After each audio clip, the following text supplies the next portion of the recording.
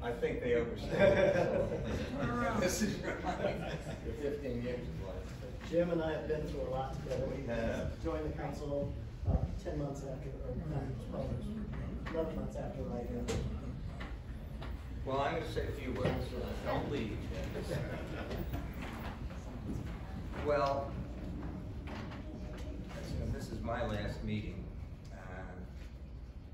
and I've lived here for 47 years in Chatham Borough, and it's been a privilege and an honor to serve on the council, and I've enjoyed it, and frankly, I continue to be humbled by it and the responsibilities of it, and I feel honored to have been able to serve this community that has been home for 47 years.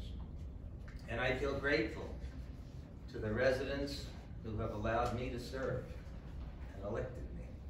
And I also feel good in quotes, that I have allowed to be a part of the many decisions, improvements, and accomplishments that the mayors and the councils that I have served on have accomplished.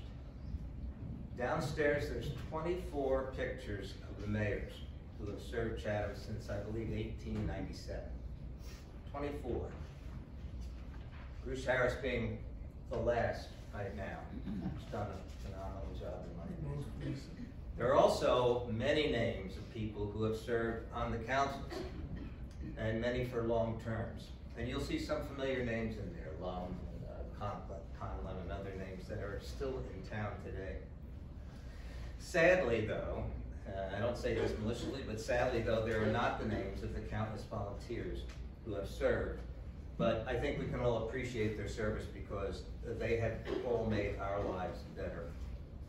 And we could, as Bruce has said, we couldn't run the town without the volunteers. Indeed, all of those people who served have made our lives better, but they certainly have made my life better. As have our borough employees, our DPW staff, the professional police department that we have, the volunteer fire department, volunteer stressed, and the volunteer emergency squad. These are all services that when we pick up the phone, we expect them to be there. And there are many communities that don't have a volunteer fire department, and there are many communities who are short on emergency squad personnel and have to pay people to do it. Also our administration, which I have worked with two administrators, Bob Falzerano and Steve Williams, and they've both done an incredibly good job.